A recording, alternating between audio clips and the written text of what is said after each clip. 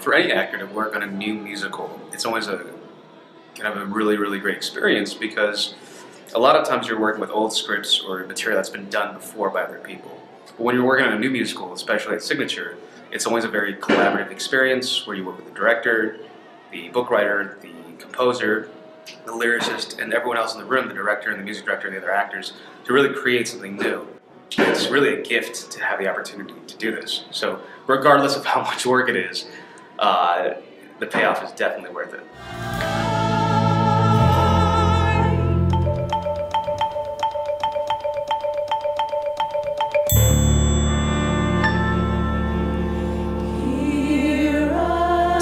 It's always a very collaborative experience where you work with the director, so that book writer, you are comfortable on stage, composer, but also portraying the work. And that was in, I believe, the best place to try to Happily in the crossing room won't be too much of the dancing thing.